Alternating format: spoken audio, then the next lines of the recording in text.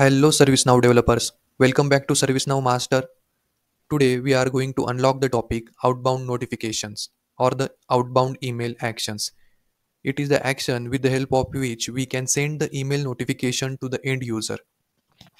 So this is my PDI, personal developer instance.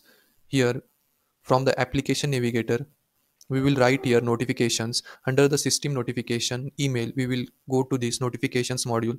Then after create a new notification. Now we will give the name to this demo outbound email action. Here we are going to select the table incident. After selecting table, here three sections are available. The first one is when to send, who will receive, and what it will contain. First of all, we will fill the when to send section.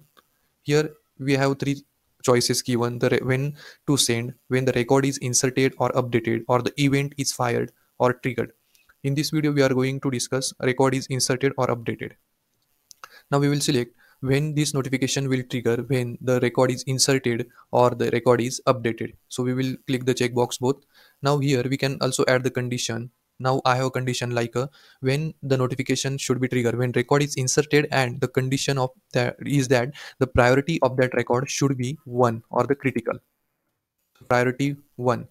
This means that when the this notification will trigger when the record is inserted or updated, and that updated or inserted record has a priority 1. Then we will go to the who will receive. Here we can add system admin also.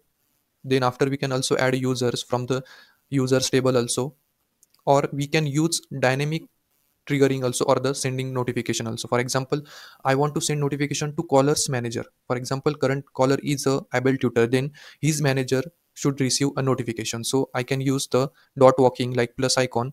Then I will find the manager field here. This is manager field. So the notification also we go to the caller's manager from here. Now we will go to the what it will contain. Here is out of the box email template available. We can also customize the new also. We will keep it the same. Now we can write here the subject. We can write here regarding priority high.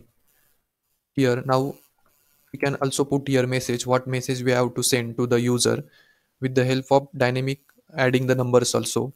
Like I want the callers to be populated here. Then after I also want the number of that incident record. So from here I can select the number also, or also we can write other message also like Abu are the details. Here we have done with all the things. Now we can save this notification. We have saved this notification. Now we will go to the incident table.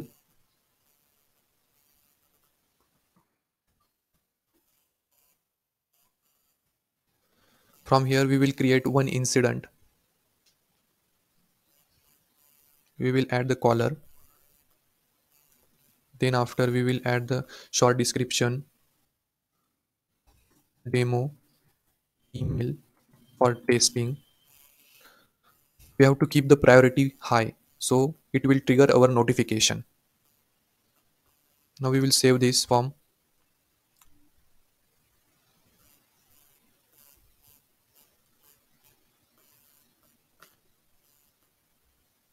The format saved. Now we will go to check whether the notification has been received or not. We have to go to the emails, because I also have putted the system admin in the who will receive section, and I have logged in as a system admin. Now I will go to check the notification whether received or not in emails. Under system log, here the sys underscore email table has opened. Yes, I got a mail. This is, let me check. Yes, this is the mail that we received. This is incident number. I have put the subject here like regarding priority high. Then after these number, incident number also, as well as the above are the details as well as the caller person name also.